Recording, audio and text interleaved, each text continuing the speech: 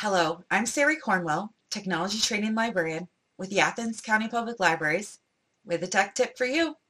Today, I am here at the Amesville Locker Library virtually to share with you how you can use the library website to place items on hold and then choose your pickup location. Pickup locations include any of our 7 branches or our 4 locker libraries. We have locker libraries in Amesville, New Marshfield, Shade, and one coming soon in Stewart at the time of this recording. So let's get started. We're starting here at our website, myacpl.org. At the time of this recording, we are open for curbside service only. Now we are going to use the website to place books on hold and choose our pickup location. So first, I'm going over here at the top of the page and clicking on Login. Now at the login page, I will be prompted to enter my login, which is my library card number, and my password. Now if you've forgotten your library card or your password or need to set up a password, you can call any of our 7 library branches to get assistance. So I'm logging in and it says, hello, your name here. So today I am tech training. Now I'm going to start out by going here to advanced search.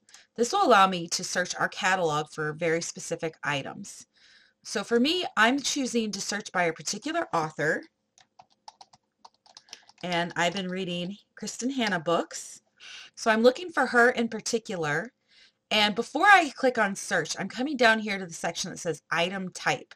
And I'm going all the way here to the far right and clicking on print. This way, the results will show as items that are in print in our collection rather than items that are available digitally. So now I'll go ahead and click search. And our search results are going to show me where I did the search for Kristen Hanna. So her name is highlighted because I was searching by author. And when I look at these books, you can see these are some large print, so it tells me what size the print is. Also down here, I'd like to look at, it says availability. So if it says no items available or checked out, I can still place a hold, or I can keep scrolling down to find something that is currently available. So here I've stopped on the book Homefront, and I can see here that it's available at multiple locations. And so what I'm going to do is I'm going to place a hold on this particular book. Now the screen I'm brought to says confirm holds for your name here. So I'm placing a hold on Homefront, and now this is where I can choose my pickup location. So now on the list of pickup locations here, I can choose whether I want to have it picked up at one of the locker libraries or one of our 7 branch locations. So in this case, I'm going to choose the Shade Locker Library. And I'm going to click on confirm hold, and we'll be brought to my screen where I can see my list of holds, the book Homefront, and then my pickup location is the Shade Locker Library. Now when this pickup is available, I will get either a phone call, text message, or email from the library, depending on my preference, to let me know that the book is available for me to pick up in my chosen location. Now I'm going to do one more search so I can show you another great way to use our search options for the catalog. And in this case, I'm going down here, instead of item type, I'm choosing collection. So say, for example, I want to look for a mystery, a large print mystery. And so here, where it has our collection, you can see that it has different books, audiobooks, as well as items that are in our library of things, such as hotspots or video games. And I'm looking for large print mystery. It's in alphabetical order going from left to right. So here's mystery, and then I found mystery large print. So I'm going to click on that check box, and so then I'm filtering and looking for just large print mysteries, and I'm going up here and clicking on search. Now the results from my search will show up as the most relevant. I'm looking here on the right side of the screen. So say I'm a pretty avid mystery reader and I want to see what newest books are available. So I'm going to go down here to acquisition date and choose newest to oldest. That will resort my results, and then it will show me some of the newest books that may be available.